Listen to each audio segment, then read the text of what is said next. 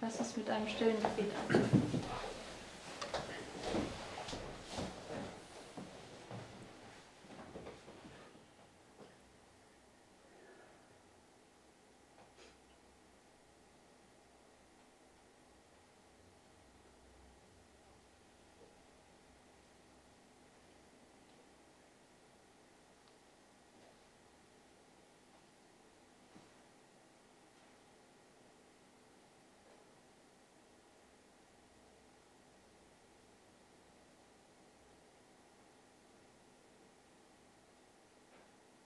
Amen.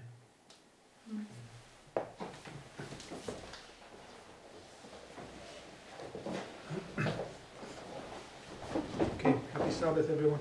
Segnen Sabbat alle zusammen.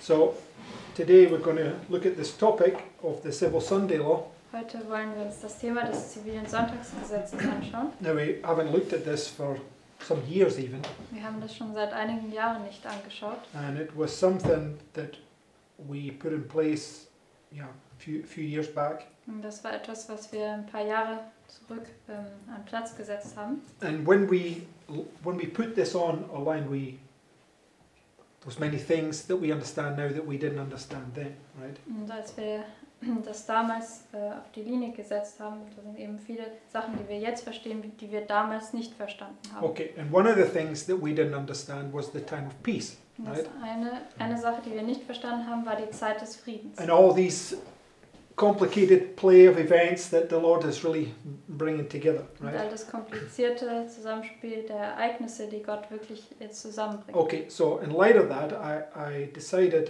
it was time to go back and look at it. Und im Lichte darauf habe ich mich dann entschieden, zurückzugehen und das nochmal anzuschauen. And as I did so, I was very much convicted about this. Und als ich das getan habe, da war ich sehr überführt davon. Okay, so anyway, let's begin. History is our teacher, right? Fangen wir an. Die Geschichte ist unser Lehrer.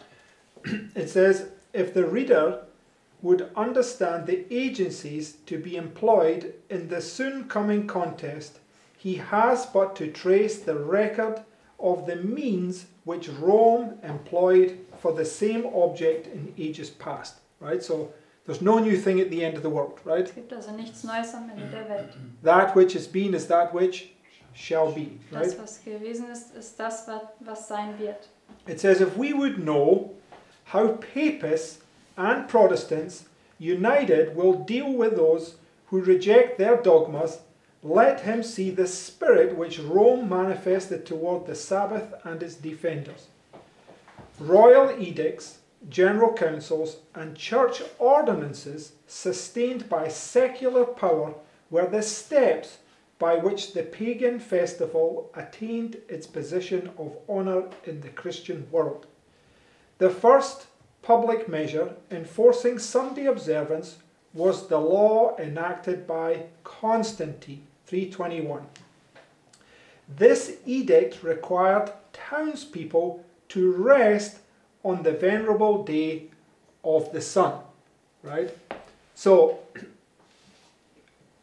there's no new thing at the end of the world, right? Es gibt nichts Neues am Ende der Welt. History is going to repeat itself. Die Geschichte wird sich wiederholen. Sister White says, if you want to see how the Sunday law comes, go back into history and see the progressive means by which was used to bring it into play, right? Denn White sagt, wenn man wissen will, wie das Sonntagsgesetz kommt, dann soll man zurück in die Geschichte gehen und die progressiven Mittel erkennen, wie es dazu gekommen ist. And it began by a law forcing people to desist from working on Sunday, right? Und es fing mit einem Gesetz an, was Leute gezwungen hat, also nicht am Sonntag zu arbeiten.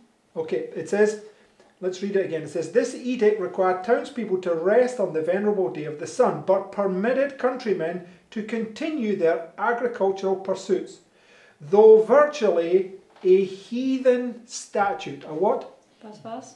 A heathen statute, right? Eine heidnische Statut. And the heathen are the civil powers, right? Und die Heiden sind die Staatsmächte. So it was a civil law, Es right? war eben ein ziviles Gesetz. It was enforced by the emperor after his nominal acceptance of Christianity. So this is where it began. They were not forced to desist from the normal worship, right? People that wanted to worship on the Sabbath, for instance. Also da fing es an. Also sie waren nicht gezwungen, dass sie von ihren normalen Anbetungen aufhören. Also zum Beispiel Leute, die den Sabbat gehalten haben. They were not forced to worship on Sunday. Sie wurden nicht gezwungen, am Sonntag anzubeten. They were just forced to desist from work on Sunday, right? Sie wurden nur gezwungen, dass sie am Sonntag nicht arbeiten. So the civil power made a civil law, right? Also die Staatsmacht oder die zivile Macht hat ein ziviles Gesetz erlassen. However, that civil law was based upon their minds being affected, or the wine that the woman was drinking them was leading them down these steps so that they would eventually put in the Sunday law, right? Also dieses Gesetz kam eben, weil sie diesen Wein getrunken haben, deswegen war ihr Verstand beeinflusst und das führte sie dann letztendlich dazu, dass sie das Sonntagsgesetz machen. Because it wasn't forcing anybody's conscience at this point, Weil right? an diesem Punkt hat es noch kein Gewissen von jemandem gezwungen. However, when you make a law that forces your conscience, it's a religious law, Wenn right? man aber ein Gesetz macht, was das Gewissen zwingt, dann ist es ein religiöses Gesetz. Because it has no basis on the civil matters, right? Es hat keine Basis auf zivilen Angelegenheiten. Now, why will they do this? Warum werden sie dies tun? Why will they make a Sunday law? Warum werden sie ein Sonntagsgesetz machen? Right? Because they understand things literally, Weil right? sie verstehen Dinge buchstäblich. And therefore, this is what we spoke about the other day. They will make what sort of government? Und deswegen, was für eine Art Regierung werden sie machen? A theocracy, Eine right? Theokratie. Right? It's the opposite of the democracy, Und right? das ist das Gegenteil von der Demokratie. Okay? And a theocracy puts both God and the king together, right? Eine Theokratie, die nimmt Gott und den König zusammen. Okay, so the religious aspects and the civil aspects meld together as one, Die right? religiösen und die zivilen Aspekte, sie vereinen oder verschmelzen sich zu einem.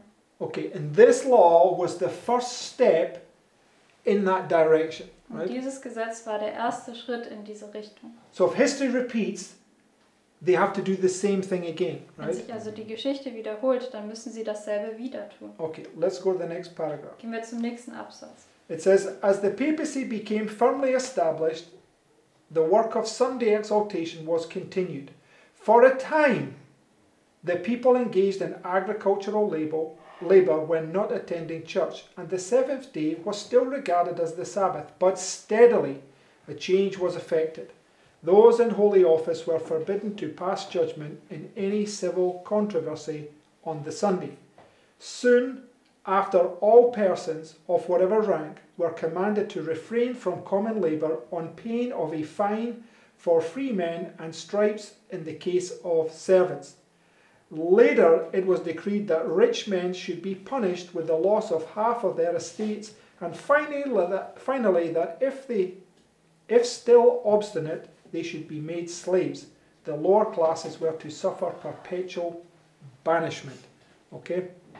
So it was leading down to a full-fledged Sunday law, right? Das hat dann hingeführt zu einem vollständigen Sonntagsgesetz. A religious law. Ein Right? religiöses Gesetz. Okay, next paragraph. Nächster Absatz. The decrees of councils proving insufficient, the secular authorities were brought to issue an edict that would strike terror to the hearts of the people and force them to refrain from labour on the Sunday.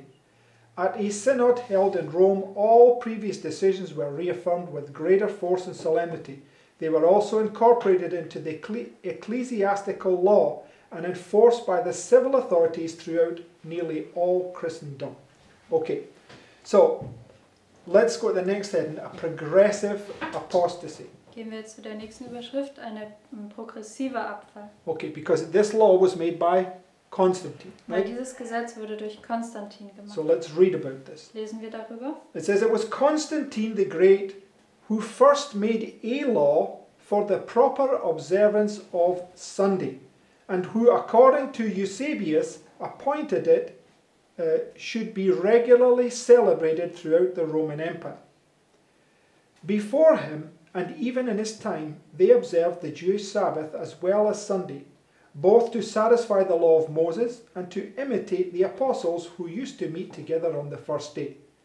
By Constantine's law, promulgated in 321, it was decreed that for the future, the Sunday should be kept as a day of rest in all cities and towns. But he allowed the country people to follow their work. So here was this civil law forbidding people to work on Sunday, right? Hier war dieses zivile Gesetz, was Leuten verboten hat, am Sonntag zu arbeiten. And throughout Europe, these laws are there, right? Und durch ganz Europa sind diese Gesetze da. Okay, so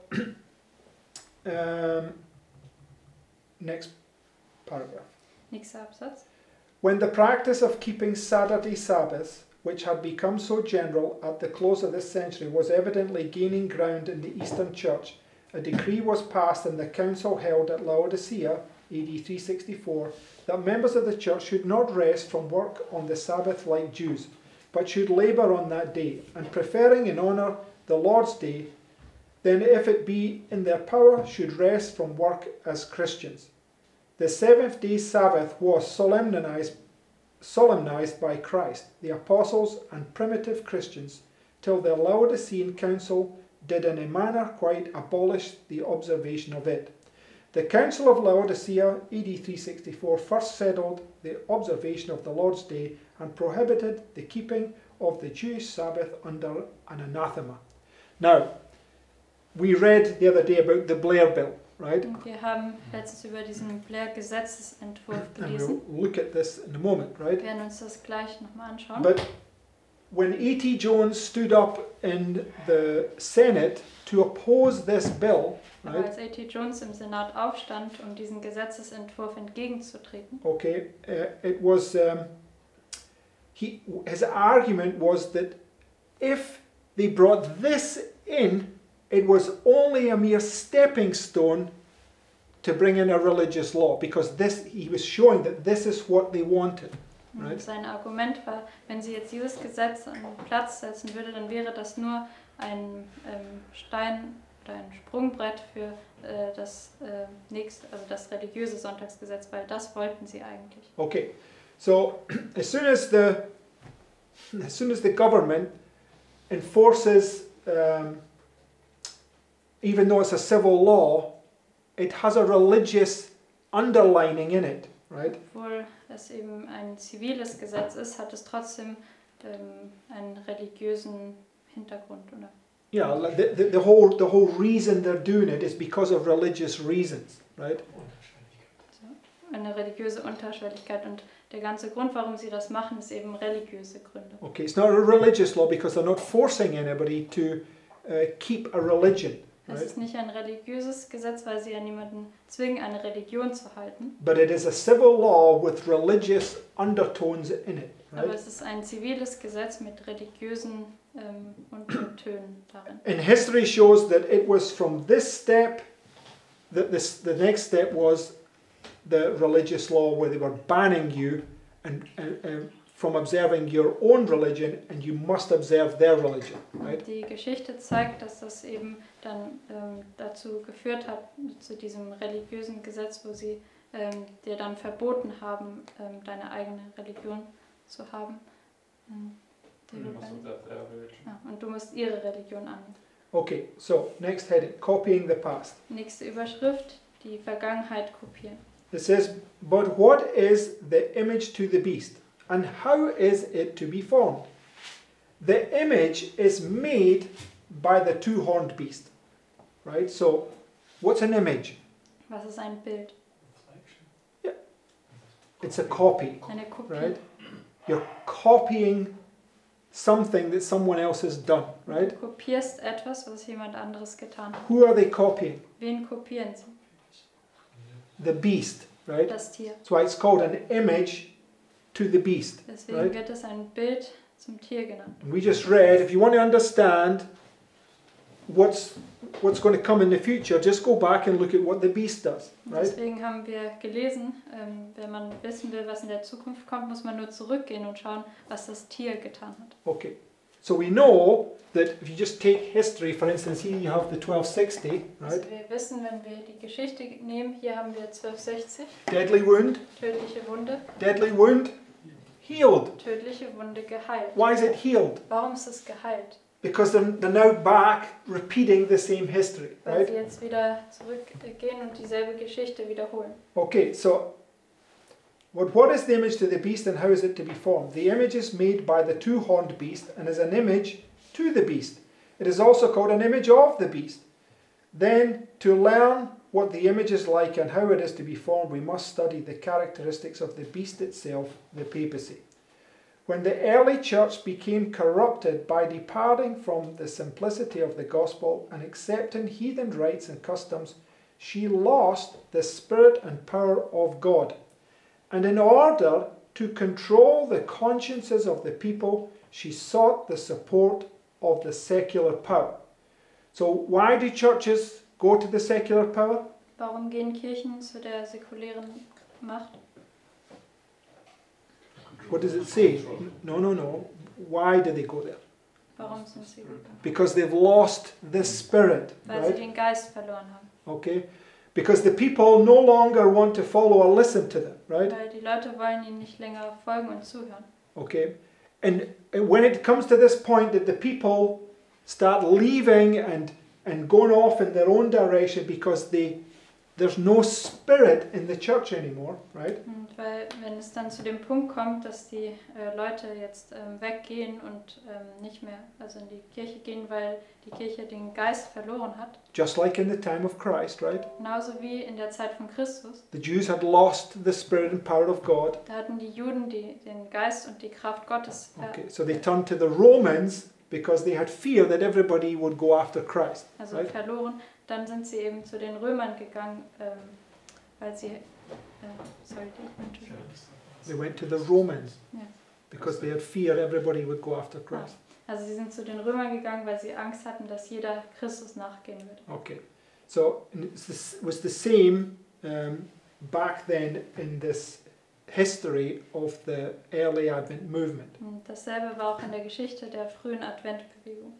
Okay, so people, the more people were beginning to get agitated about the Sabbath, it was really hacking off these people in their Sunday keeping churches, right? Je mehr Leute aufgewühlt wurden wegen diesem Halten des Sabbats, desto mehr hat es dann auf die Leute, also hat es die Leute geärgert, die in den Sonntagsgemeinden waren. So, Sunday keepers who lost the spirit and power begin looking for means to bring the people or keep the people in the church, Und right? Sonntagshalter haben dann eben, weil sie den Geist verloren haben, nach Mitteln gesucht, um die Leute in der Gemeinde zu halten. Okay. The result was the papacy, a church that controlled the power of the state and employed it to further her own ends, especially for the punishment of heresy. In order for the United States to form an image of the beast, the religious power must so control the civil government that the authority of the state will also be employed by the church to accomplish her own ends. Whenever the church has obtained secular power, she has employed it to punish dissent from her doctrines. Protestant churches that have followed in the steps of Rome by forming alliance with worldly powers have manifested a similar desire to restrict liberty of conscience. An example of this is given in the long-continued persecution of dissenters by the Church of England. During the 16th and 17th centuries, thousands of nonconformist ministers were forced to flee from their churches, and many both of pastors and people were subjected to fine, imprisonments, torture, and martyrdom. Right? So these laws, right, is persecution, right? Diese Gesetze sind dann Verfolgung. But a law only persecutes you when you disobey it. Aber Right? ein Gesetz verfolgt dich nur, wenn du ihm nicht gehorchst. Okay, so let's look at that, right? Schauen wir uns das an. So let's take the Sunday law, Wir right? nehmen das Sonntagsgesetz, To make a law here, right? machen ein Gesetz hier. And when you disobey it, where are you persecuted? Wenn du dem ungehorsam bist, wo wirst du verfolgt? Here, where the persecution comes, right? Here. So it's marked, right? Wo die Verfolgung kommt, da ist es markiert. Okay, we need to see this point, Wir right? müssen diesen Punkt sehen. Okay, so go to the next.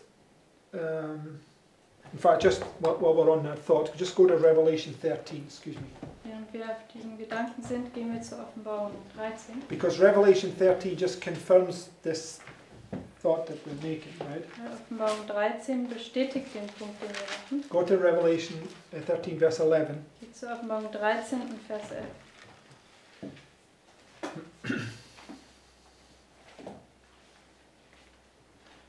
It says, I beheld another beast coming up out of the earth. He had 2 horns like a lamb, and he spake as a dragon.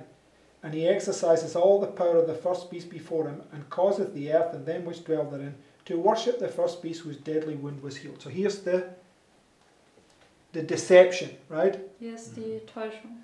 Because he says, and he doeth great wonders, so that he maketh fire come down from heaven on the earth in the sight of men. So first tries to deceive, right? Zuerst versucht zu verführen. And deceiveth them that dwell on the earth by the means of those miracles which he had power to do in the sight of the beast, saying to them that dwell on the earth that they should make an image to the beast. What should they make? Was sollten sie tun?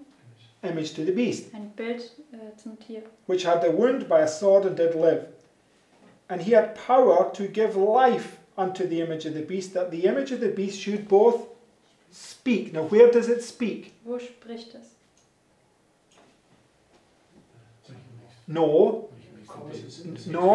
you're wrong. You're not paying attention when we've been studying this. Where does it speak, Marius? Wo spricht es? Right here. Und es Right? ein Todesdekret macht. Okay, because it's already brought in the deception, and all those that refuse to be deceived, it's now going to bring in the death decree, right? Es hat schon die Täuschung reingebracht und alle, die nicht getäuscht oder verführt wurden, wird da jetzt ein Todesdekret Now we've covered this many times, right? Yeah. Showing this progressive work from the beginning of the Sunday law, when it speaks like a dragon, to this point here where he speaks, right? Wir haben das oft behandelt, von Anfang des Sonntagsgesetzes, also dieses progressive Werk, bis zu dem Punkt, wo er dann spricht. Because in verse 15 it says, Vers 15 sagt es.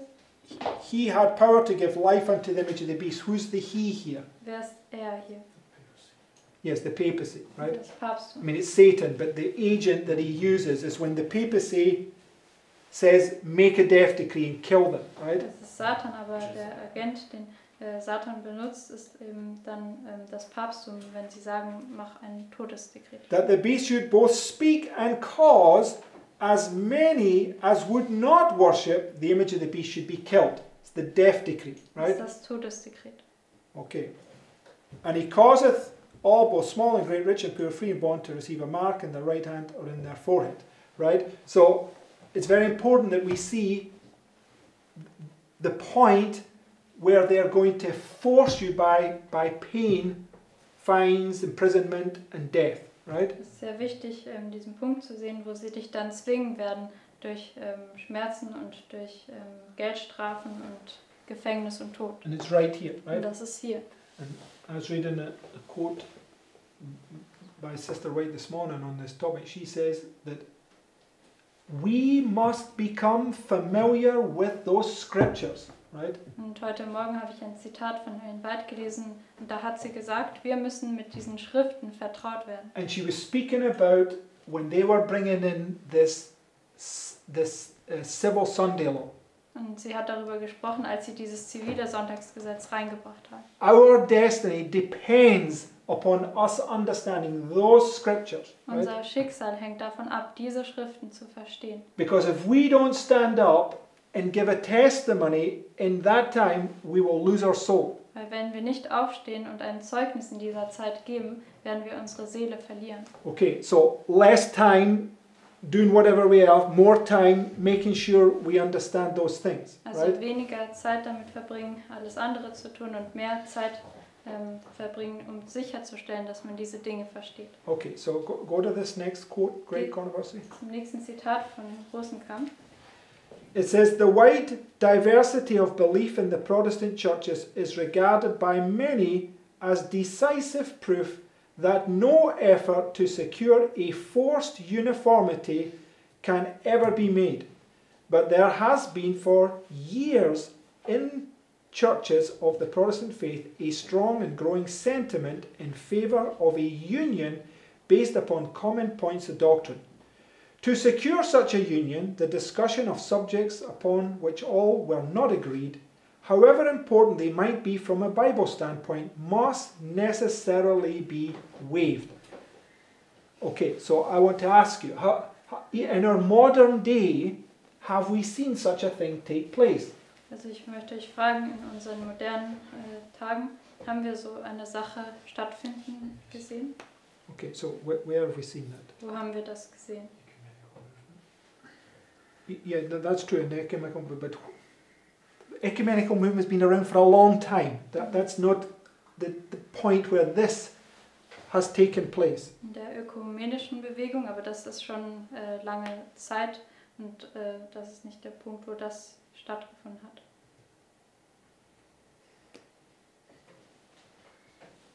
Come on guys, it was only in the last couple of years. Das war nur in den letzten paar Jahren. What's his name? When they said that the Reformation was finished, Als right? sie gesagt haben, die Reformation ist zu Ende. The protest was over, Der right? Protest ist vorbei. Okay? There is no Catholics and Protestants anymore according to them, right? Gemäß ihnen gibt es keine Katholiken und Protestanten mehr. They're all one, right? They're all Christians, Sie right? sind alle eins, sie sind alle Christen. This is what this whole point was several years ago, right? Das war der ganze Punkt vor einigen Jahren. And in order for that to happen, this very thing, is however important they might be from a Bible standpoint, must necessarily be waived, and that's what they did, right? Also das haben sie getan. Charles Beecher, in a sermon in the year 1846, declared that the ministry of the evangelical Protestant denominations is not only formed all the way up under a tremendous pressure of merely human fear, but they live and move and breathe in a state of things radically corrupt and appealing every hour to every baser element of their nature to hush up the truth and bow the knee to the power of apostasy. Was not this the way things went with Rome? Are we not living her life over again? So what was this man noticing? Was hat dieser Mann erkannt? History repeating itself, Dass die right? Geschichte sich wiederholt. And what do we see just ahead? Another general council, a world convention, evangelical alliance and universal creed. Right? So it's been going on for a long time, this, right? Findet schon seit langer Zeit statt. But it was only in the last few years that it was finally, they said the protest is over, right? Erst in den letzten paar Jahren, da haben sie, Is it 6 years? 6 years ago, 2017. Okay. es war 6 Jahre zuvor, also 2017, da haben sie gesagt, der Protest ist jetzt vorbei. Okay. Sermon on the Bible, a Sufficient Creed, delivered at Fort Wayne, Indiana, February 22nd, 1846. When this shall be gained, then in the effort to secure complete uniformity, it will be only a step to the resort of force. So when they came together now, it was the first step. What would be the next step? Als sie zusammenkamen, war das der erste Schritt. Was würde der nächste Schritt sein? To use force. Yeah, the resort to force, right? Dass sie dann das Mittel des Zwangs ergreifen. Okay. It says, when the leading churches of the United States, uniting upon such points of doctrine as are held by them in common, shall influence the state to enforce their decrees and to sustain their institutions, then Protestant America will have formed an image of the Roman hierarchy, and the infliction of civil penalties upon dissenters will inevitably result. Okay. Now, go to the next heading, right? Zur nächsten Überschrift. Now, several years back when we understood these two Sunday laws, right? Vor einigen Jahren, da haben wir diese 2 Sonntagsgesetze Okay, verstanden. now, just for purposes' sake, we're in a type of the Sunday law, right? Und wir sind ja in einem Typus des We're in Sonntagsgesetzes. this Galatians 4 experience. Wir sind in dieser Galater 4 Erfahrung. And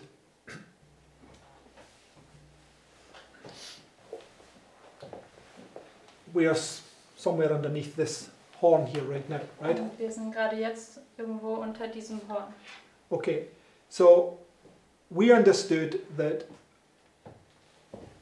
before the Sunday law come, the civil Sunday law had to come because it showed it in history, right? Wir haben verstanden, dass bevor das Sonntagsgesetz kommt, da muss eben das zivile Sonntagsgesetz Okay. kommen, weil das stand in der Geschichte. Can't remember all the arguments back then, but we stuck it at the end here, right? Und ich kann mich nicht mehr an alle Argumente erinnern, aber wir haben das hier ans Ende geschrieben. Okay, and for I don't know how many years ago that was, some 5 years ago, it's been sitting there ever since, and we've never discussed it, we've never did anything else with it, right? Und vor 5 Jahren oder so, oder seit 5 Jahren steht das darum und wir haben es also nicht mehr behandelt, auch nicht mehr darüber gesprochen. Because we still had this literal mindset that it must go in order, must come this, then the very next step, so the very next step was here, right? Wir hatten noch dieses buchstäbliche Gedankengut, dass wir gedacht haben, das muss alles nacheinander kommen, also zuerst dieser Schritt und der nächste Schritt ist dann das hier. Okay, we still had this literal mindset, right? Wir hatten immer noch dieses buchstäbliche Gedankengut. But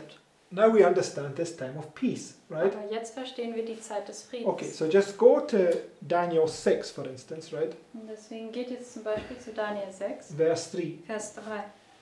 It says, Then this Daniel was preferred above the presidents and princes because an excellent spirit was in him. What was in him? Was war in ihm? Excellent spirit. An excellent spirit, the Holy Spirit, right? Ein vortrefflicher Geist, also der Heilige Geist. And the king thought to set him over the whole realm, right? Der König dachte, ihn über das ganze Reich zu setzen. So right here at this point, God's people are set up over the whole realm, right? Also an diesem Punkt wird Gottes Volk über das ganze Reich gesetzt. Okay, typifying, right? Because if you just go to Daniel 7, Geht zu Daniel 7, das schattet nämlich was voraus.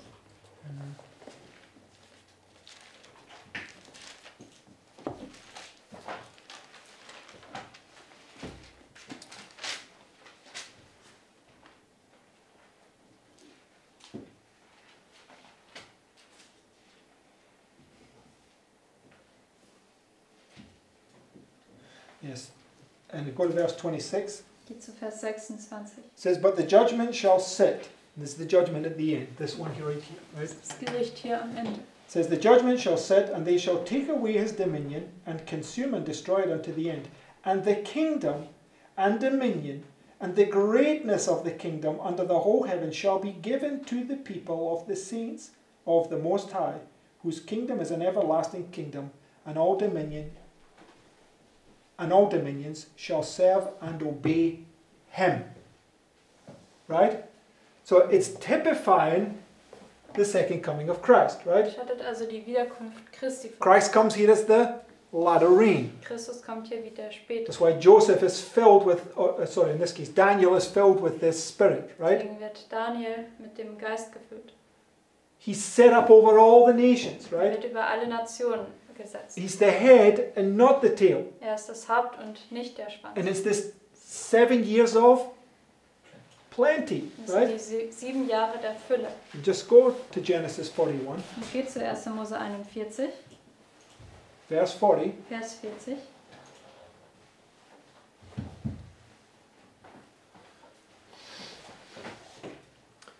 It says, Thou shalt be over my house, and according unto thy word shall my people be ruled. Only in the throne will I be greater than thou. And Pharaoh said unto Joseph, See, I have set thee over all the land of Egypt. And verse 44. Und Vers 44. And Pharaoh said unto Joseph, I am Pharaoh, and without thee shall no man lift up his hand or foot in all the land of Egypt. Right? So nobody's doing anything over and above God's people at this point, right? Also niemand tut etwas über Gottes Volk an diesem Punkt. Go to Revelation verse 20. geht zu Offenbarung 20 and verse 1. und Vers 1.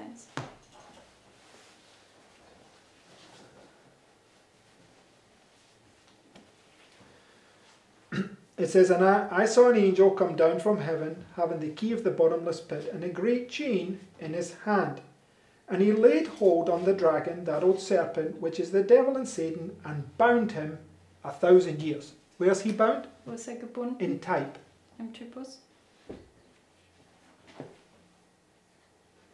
Come on, guys. Where is he bound on here in the board? Auf der Tafel, wo wird er Oh, gebunden? please. Right here, right? Hier.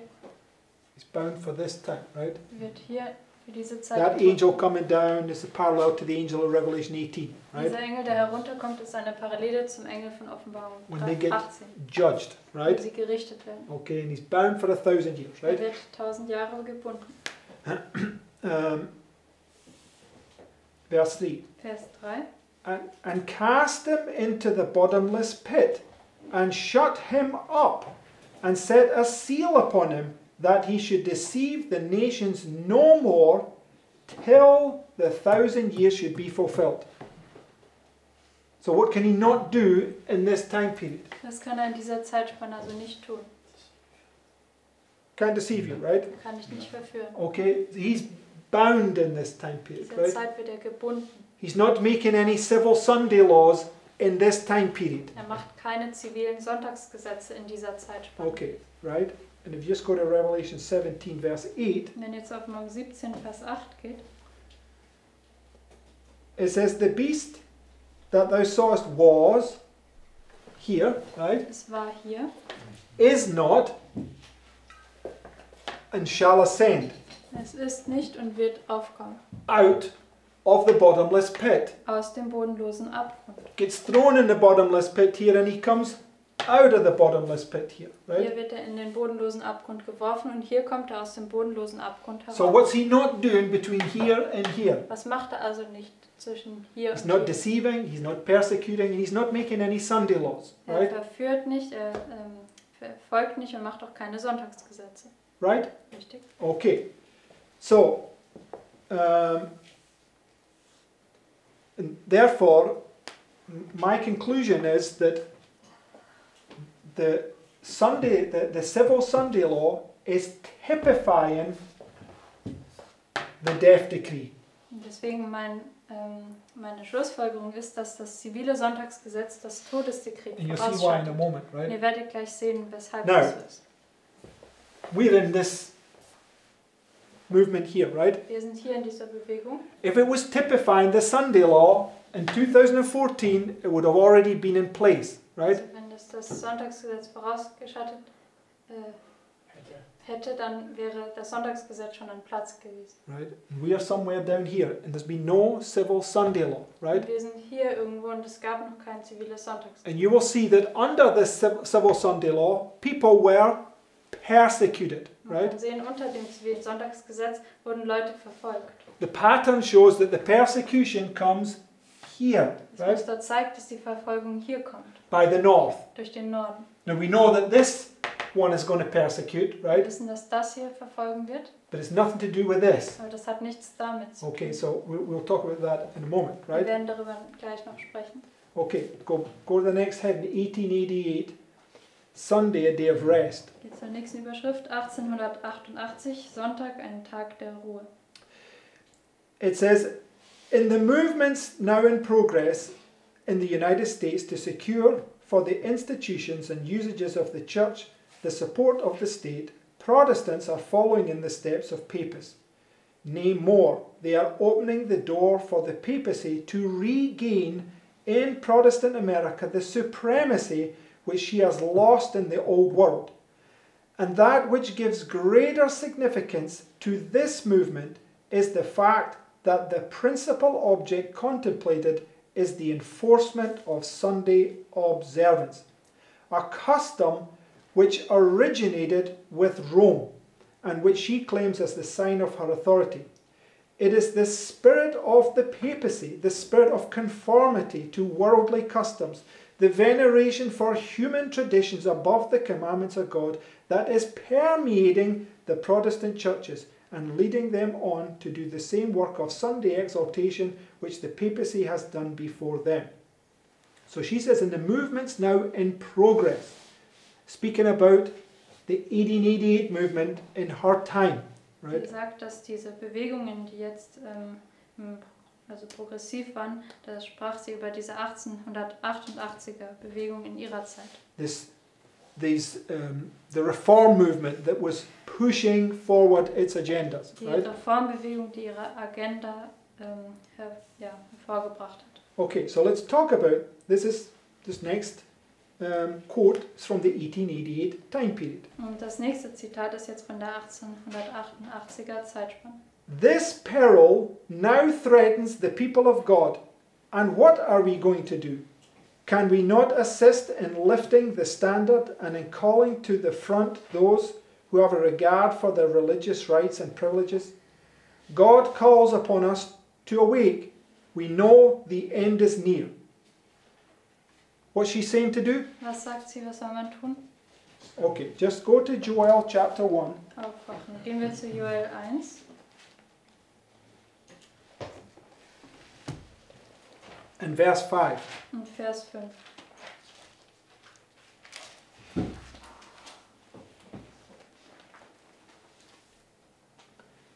It says, awake ye drunkards, and weep and howl, all ye drinkers of wine, because the new wine, for it is cut off from your mouth. Where do we place that? Where is Joel on our line telling them to wake up? Wo sagt Joel ihnen auf der Linie, dass sie aufwachen sollen? Right, where the death decree is, Wo das right? Todesdekret ist. Okay, he's making this point, right? Wake up. Macht den Punkt, wacht auf. Okay, so go back to the quote. Geht zum Zitat zurück. God calls upon us to awake. We know the end is near. How do they know the end is near? Wie wissen sie, dass das Ende nahe ist? Because of the sign, right? In dem Zeichen. We know that the prophecies are fast fulfilling, which show that we are living in the close of this world's history. Speaking about Matthew 24, right? Er spricht über Matthäus 24. John was shown the last work for this time. Where was John given the revelation? Wo wurde Johannes die Offenbarung gegeben?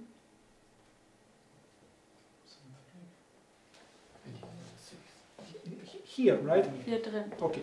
John was shown the last work for this time. And he saw a people of whom he says, here are they that keep the commandments of God and the faith of Jesus.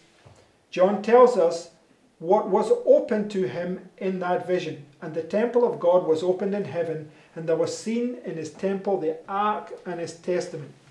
This vision represents a people whose attention was called to the sanctuary in heaven.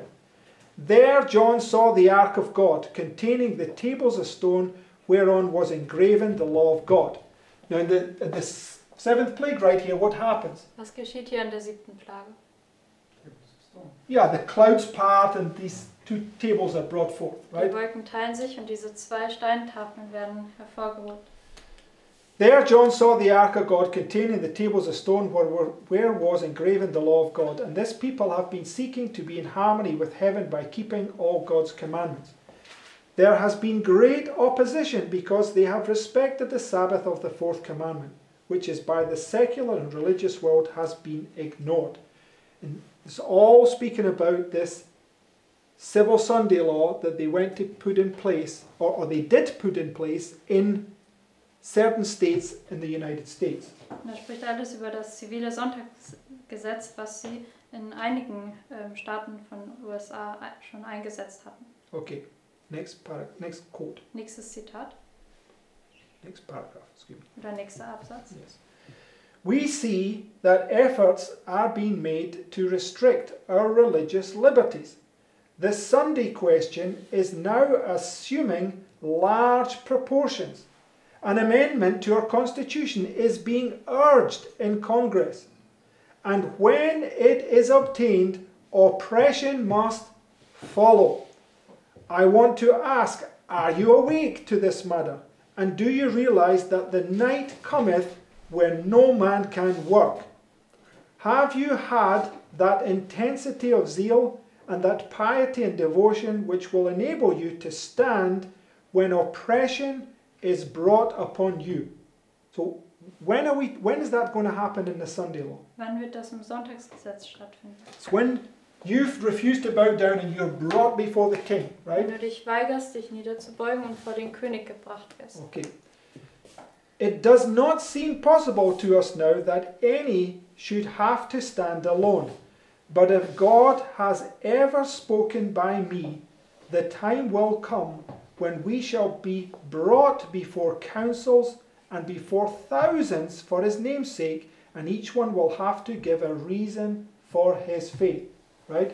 So she's talking about this law that they're trying to push through, and she's telling you what will happen when it's pushed through, right? Sie spricht also über das Gesetz, was aufgedrückt werden soll, und sie sagt, was dann geschehen wird. Okay, she's quoting Matthew 24, right? Und sie zitiert Matthäus 24. Then will come the severest criticism upon every position that has been taken for the truth.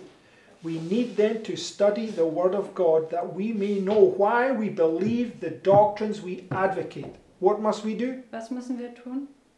Study the word. Because you're going to stand there with all your brethren, right? Du musst das Wort studieren, weil du wirst ja dann stehen mit all deinen Geschwistern. And if you don't know the answer, you can just turn to one of them and say, where was that again? Right? Und wenn du die Antwort nicht kennst, dann kannst du dich einfach umwenden und sie fragen, wo stand das nochmal? Right?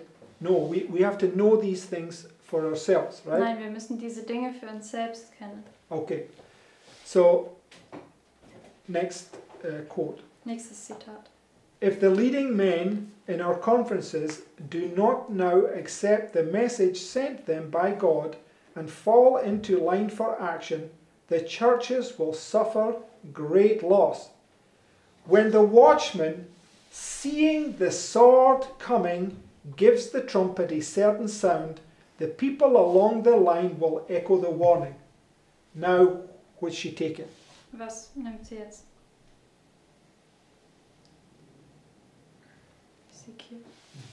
Yeah, All the prophets are doing the trumpet. the blowing the trumpet, right? Wenn alle Propheten die Posaune blasen. Okay, so we've got to blow the trumpet, right? Wir müssen die Posaune blasen. Okay, it says, but too often the leader has stood hesitating, seeming to say, let us not be in too great haste. There may be a mistake. We must be careful not to raise a false alarm. And you can be sure when this fear comes upon us, people will take this approach, Wir right? können sicher sein, wenn diese Furcht über uns kommt, dann werden Leute das annehmen. It's natural, right? Also das ist ja natürlich. But we're not to move by feeling, we're to move by faith, Wir right? sollen aber nicht uns durch Gefühl bewegen lassen, sondern durch Glauben. Evidences, right? Beweise. Evidences that the Lord has been laying out for us for the past 7 years. Beweise, die der Herr uns für die letzten 7 Jahre ausgelegt hat. In the very preparation for this test, right? Genau diese Vorbereitung für diesen Test. Okay. The very hesitancy and uncertainty on his part is crying peace and safety. Do not get excited, be not alarmed. There is a great deal more made of this religious amendment question than is demanded. The agitation will all die down. Thus he virtually denies the message sent from God, and the warning which was designed to stir the churches fails to do its work. What's the trumpet to do? Was soll die Posaune tun? It says, the trumpet of the watchman gives no certain sound, and the people do not prepare for the battle. Right? She's taking that and sticking it right there, right? Also sie nimmt das und sie setzt es genau dahin. Let the watchman beware, lest through his hesitancy and delay souls shall be left to perish, and their blood shall be required at his hand. We have been looking many years for a Sunday law to be enacted in our land, and now that the movement is right upon us, we ask, will our people do their duty in the matter? Can we not assist in lifting the standard and in calling to the front those who have a regard for their religious rights and privileges? The time is fast approaching when those who choose to obey God rather than man will be made to feel the hand of oppression. Shall we then dishonor God by keeping silent while his holy commandments are trodden underfoot? While the Protestant world is by her attitude making concessions to Rome, let us arouse to comprehend the situation and view the contest before us in its true bearings. Let the watchmen now lift up their voice and give the message which is present truth for this time. What is it? Was ist das? Present truth. Gegenwärtige Wahrheit. Blow the trumpet. Blas die Posaune. Show my people their sins, right? Zeig meinem Volk ihre Sünden. Let us show the people where we are in prophetic history and seek to arouse the spirit of true Protestantism, awaking the world to a sense of the value of the privileges of religious liberty so long enjoyed. And brothers and sisters, if you don't see what I see, it's showing us that Sunday law is not far away, right? Und Geschwister, wenn ihr nicht seht, was ich sehe, das zeigt uns, das Sonntagsgesetz ist nicht weit weg. And it shows us that the end of the world is not far away, Und right? es zeigt uns, dass das Ende der Welt nicht weit weg ist. For years he's been painstakingly bringing us through all these things, Seit right? Jahren hat er uns mühevoll durch all diese Dinge gebracht. And this movement needs to come to an end, Diese right? Bewegung muss zu einem Ende kommen. And I put it to you that this is going to bring the conclusion upon this movement. Und ich möchte eben sagen, dass das diesen Abschluss der Bewegung dann herbeiführen wird. Next heading, Nächste Überschrift. time of persecution. Zeit der Verfolgung. If the decision is made that our people shall not labour on Sunday, and that our brethren in the southern states, at the time this manuscript was written, Seventh-day Adventists in some of the southern states were being persecuted because of violation of state Sunday laws. Some of these Adventists refusing to pay fines imposed were put in chain gangs. So where were they put? Wo wurden sie reingesetzt? In prison. Also ins Gefängnis. Okay. Where does you get put in prison here? Wirst du hier ins Gefängnis geworfen? No, it's here, Nein, es ist hier, right? In the prophetic narrative, in der right? prophetischen Erzählung. So it says, shall appear to harmonize with the Sunday law because of oppression, how long before all over the world our people shall be in like circumstances as they are in the south? The decision is to be a universal one. If it comes to the light of day, as it will in degrees, and there will be concessions and servile bowing to an idol god by those who claim to be Sabbath keepers, there will be a yielding of principles until all is lost to them. If we counsel them not to respect the idol Sabbath, exalted to take the place of the Sabbath of the Lord our God, then instruct them in this matter in a quiet way, and encourage no defying of the law powers in words or actions. So you're not to defy the civil Sunday law, right? Also du sollst das zivile Sonntagsgesetz You're to cease from work on that day. nicht trotzen oder widersetzen. Also du sollst an diesem Tag von der Arbeit aufhören. But you're to lift up your voice like a trumpet, warning the people, right, about this. Need to wake up, right? Also du musst deine Stimme wie eine Posaune erheben und die Leute warnen, dass dies eben kommt, dass sie aufwachen müssen. We must show them where we are in the prophetic narrative, Wir müssen right? ihnen zeigen, wo wir in der prophetischen Erzählung sind.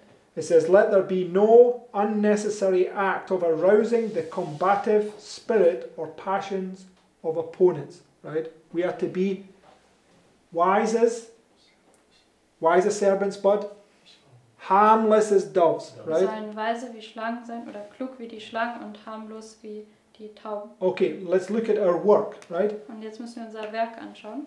It says, dear brother, I will try to answer your question as to what you should do in the case of Sunday laws being enforced.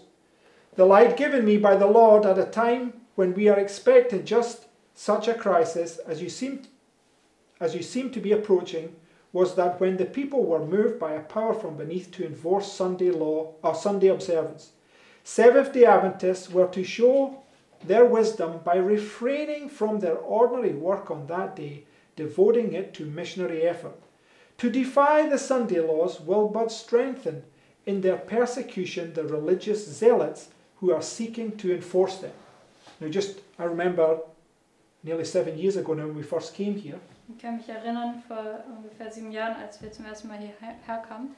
and it was a holiday, I think it was, Und es war ein Feiertag. and I went out there and used a drill, an electric drill, Und da bin ich gegangen und habe eine Bohrmaschine benutzt. right? And one of the neighbours came across and rebuked me, told me it was a rest day, you can't do none of that. Und einer der Nachbarn ist dann gekommen, hat mich getadelt, hat gesagt, das ist ein Ruhetag, du kannst Okay. es nicht tun. And that spirit is in every one of their hearts, Und right? dieser Geist ist in jedem von ihren Herzen. Okay, and at the right time they will manifest this spirit. Und zur rechten Zeit werden sie diesen Geist manifestieren. It says, give them no occasion to call you lawbreakers. If they are left to rein up men who fear neither God or man, the reining up will soon lose its novelty for them, and they will see that it is not consistent nor convenient for them to be strict in regard to the observance of Sunday. Keep right on with your missionary work, with your Bibles in your hands, and the enemy will see that he has worsted his own cause. One does not receive the mark of the beast because he shows that he realizes the wisdom of keeping the peace by refraining from work that gives offense, doing at the same time a work of the highest importance. When we devote Sunday to missionary work, the whip will be taken out of the hands of the arbitrary zealots who would be well pleased to humiliate Seventh-day Adventists. When they see that we employ ourselves on Sunday in visiting the people and opening the scriptures to them, they will know that it is useless for them to try and hinder our work by making Sunday laws. Sunday can be used for carrying forward various lines of work that will accomplish much for the Lord. On this day, open-air meetings and cottage meetings can be held. House-to-house work can be done. Those who write can devote this day to writing their articles. Whenever it is possible, let religious services be held on Sunday. Make these meetings intensely interesting. Sing genuine revival hymns and speak with power and assurance of the Saviour's love. Speak on temperance and on true religious experience. You will thus learn much about how to work and will reach many souls. Let the teachers in our schools devote Sunday to missionary effort. Amen? Amen. Okay, last quote. Letztes Zitat. At one time, those in charge of our school at Avondale inquired of me, saying, "What shall we do? The officers of the law have been commissioned to arrest those working on Sunday." Right? So it's when they will really enforce it upon you. Right? Wenn sie es dir wirklich aufzwingen. Okay, and it says, I replied, it will be very easy to avoid that difficulty. Give Sunday to the Lord as a day for doing missionary work, etc., etc. Right? Und so weiter. So, when we take this, our line, right, Wenn wir unsere Linie nehmen, which is just a type, was nur ein Typus ist, 2014, 2014, down to the judgment, bis zum Gericht, where the kingdom will be given to this movement, wo right? das Königreich dieser Bewegung gegeben wird. Those that are faithful, that are left, right? Diejenigen, die übrig sind und treu waren. God will have a people, right? Gott wird ein Volk haben. They will enter into this peace, Sie right? werden in diesen Frieden eintreten. Okay, but if the Sunday law is coming here, right? Wenn das Sonntagsgesetz hier kommt, It has to come before that, dann right? muss das zuvor kommen. And if it's not coming in here, it has to come in here. Und wenn es nicht hier kommt, dann muss es hier drin kommen. And Sister White is clearly marking it in this point, right? Und Weit markiert das ganz klar an diesem Punkt. So,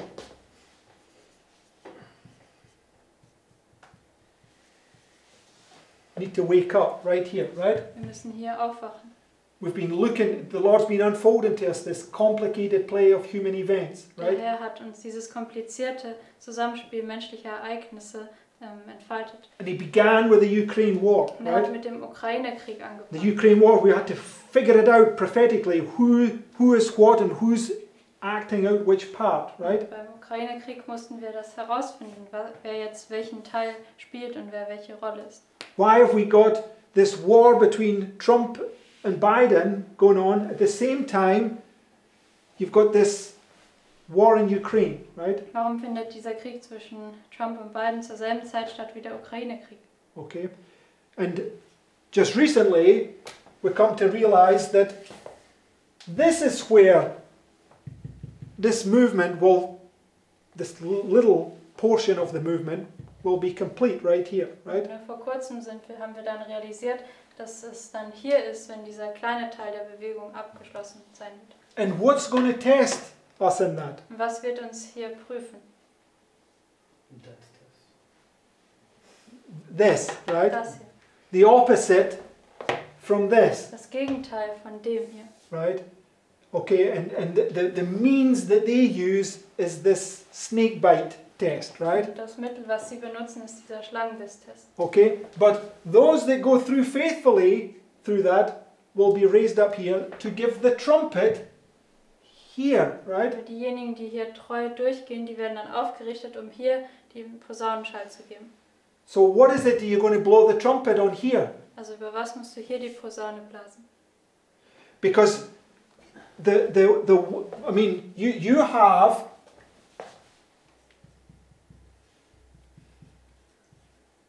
Cestus hastes away, right? Hier flieht Cestius weg. But what happens here? Was geschieht aber hier? Titus comes, right? Titus kommt, Okay, surrounds Jerusalem. umlagert Jerusalem. But that has been illustrated in a country that's many hundreds of kilometers away from here, Und right? das wird in einem Land dargestellt, was mehrere hundert Kilometer von uns weg ist. It's been done by a group of people. They're playing a role that they themselves know not what they're doing, Und right? das wird von einer Gruppe von Leuten gespielt, also diese Rolle, wovon sie selbst gar nichts wissen. So we've often asked the question, how will we be individually tested by that? Und wir haben oft die Frage gestellt, wie werden wir individuell damit geprüft werden? Here's the answer, Hier ist die Antwort. right? That's how we're individually tested here, and that's how we're individually tested here. Hier ist es, das ist es, was uns individuell testet, und das ist es, was uns individuell testen wird. See it? Könnt ihr das sehen? Right? If it's not here, where is it? Wenn es nicht hier ist, wo ist es? Because the next thing that comes after this is the Sunday law itself, Weil right? das nächste, was danach kommt, ist das Sonntagsgesetz selbst. Okay? Before us are two tests, right? Vor uns sind zwei Tests. Right? One from the south, one from the north. Der eine vom Süden, der andere vom Norden. So by the time, if you're faithful, you get through this, you will have experienced persecution from both sides of the field, right? Also wenn du dann treu bist und durch das alles gegangen bist, hast du dann eine Verfolgung erlebt von beiden Seiten. Yes, but remember, when Christ was about to go through his test, who got sent to him? Und denk daran, als Christus kurz davor war, durch seinen Test zu gehen, wer wurde zu ihm gesandt? Elijah and Moses, Elia und Mose. right? Why? Weshalb? Gone. Because they had gone through it. They were able to comfort him because they had gone through that experience, right? Weil sie waren in der Lage, ihn zu trösten, weil sie durch dieselbe Erfahrung gegangen sind. Okay, and the Lord is raising up a people that will arouse the church, right? Der Herr richtet ein Volk auf, was die Gemeinde aufrütteln wird. They can point back and say, you see that? That's going to repeat right here. Die zurückweisen können und sagen können, seht ihr das? Das wird sich hier wiederholen. You'll be able to take the people step by step down through what's ahead of them, Du right? wirst dann die Leute Schritt für Schritt durch das führen können, was vor ihnen steht. Okay? So, this is a serious thought, right? Das ist ein ernsthafter Gedanke. I'm open to be corrected. Und ich bin offen, korrigiert zu werden. But where? Aber wo? Okay, you have to show me that. Ihr müsst mir das zeigen. Okay? So, suddenly aroused my heart to the seriousness of what's in front of us. Es Right? hat plötzlich mein Herz aufgeweckt wegen der Ernsthaftigkeit, was vor uns liegt. This is one thing, right? Das ist eine Sache. But this is a whole other thing, Aber right? das ist was ganz anderes. You won't even believe the persecution that will come because of this. Kannst dir nicht vorstellen, die Verfolgung, die kommen wird, deswegen. because history is going to repeat itself. weil die Geschichte sich wiederholen wird. And it's not an accident that in the time of Joseph you have prison, and then here you have prison, right? Es ist kein Zufall, dass in der Zeit von Josef hat man das Gefängnis und hier auch wieder das Right? Gefängnis. These two tests. Diese zwei Tests. The thing is, what waits us all, do we believe God's word? Right? Und die Sache ist, glauben wir Gottes Wort? Have we been following step by step down through all the proofs to put these things in place? Haben wir Schritt für Schritt all diesen Beweisen gefolgt, um diese Sachen an Platz zu setzen? Do we have our own faith? Haben wir unseren eigenen Glauben? Or are we riding on the faith of our brethren? Oder reiten wir auf dem Glauben unserer Geschwister? And these are the questions we need to ask ourselves. Das Right? sind die Fragen, die wir uns stellen müssen. Because soon we will find out when it comes to this point. Right? Weil das werden wir bald herausfinden, wenn es zu diesem Punkt kommt. Okay, let's close with our final hymn. Lasst uns mit unserem letzten Lied It's number schließen. 441. Das ist Nummer 441. I saw one beauty.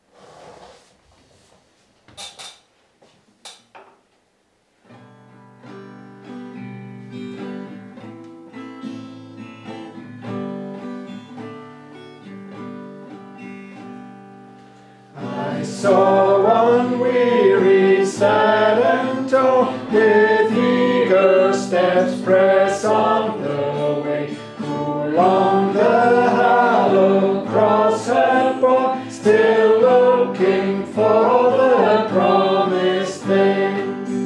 While many a line of grief and care upon his brow was furrowed there, I asked what buoyed his spirits up. Oh, this said he, the blessed hope.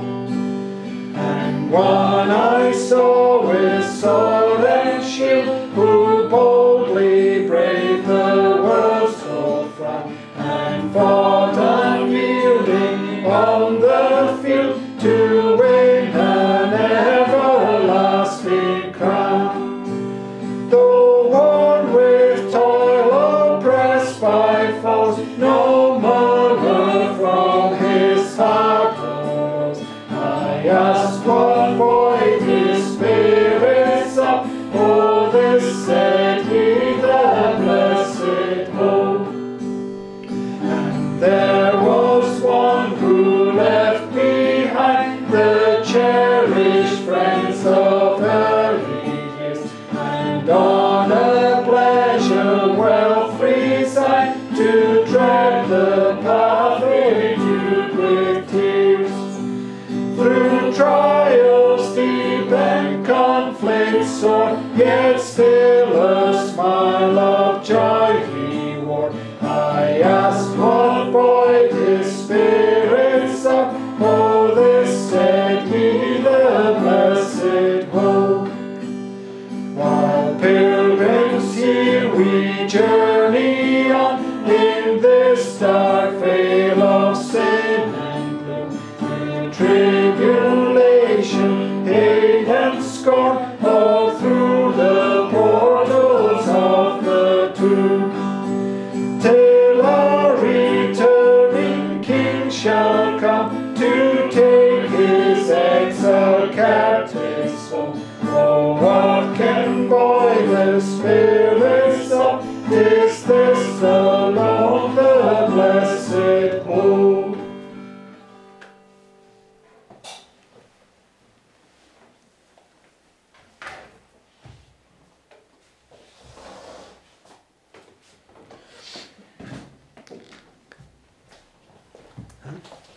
Okay, let's close. Lass uns mit einem Gebet abschließen. Dear Heavenly Father, Lieber himmlischer Vater, Lord, for years we've known that these things would come. Herr, seit Jahren wussten wir, dass diese Dinge kommen werden. but the reality is somewhat different. Und die Realität ist irgendwie anders. We don't realize the evils that are lurking in our own hearts, Wir realisieren nicht das Böse, was in unseren eigenen Herzen schlummert. and we certainly don't understand, like Peter, that how easy we would reject you. Und wir verstehen sicherlich nicht, so wie Petrus, wie einfach wir dich verwerfen würden. Help us, Lord, to realize our need, Hilf uns, Herr, dass wir unsere Bedürfnisse erkennen. and help us not to sit satisfied saying, oh, all these people might reject you, but not I. Und hilf uns, dass wir nicht zufrieden da sitzen und sagen, ja, all diese Leute können mich verwerfen, aber ich werde es nicht. For Lord, we know through the scriptures that if we think like that, we surely are going to reject you. Weil wir wissen, Herr, durch die Schriften, dass wenn wir so denken, dann werden wir dich sicherlich verwerfen.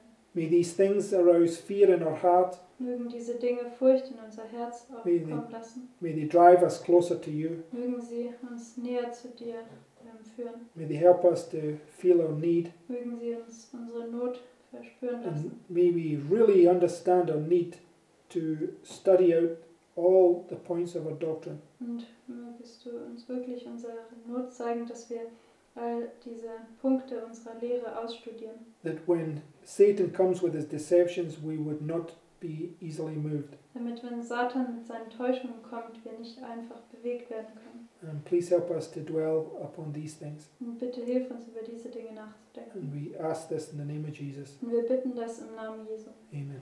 Amen.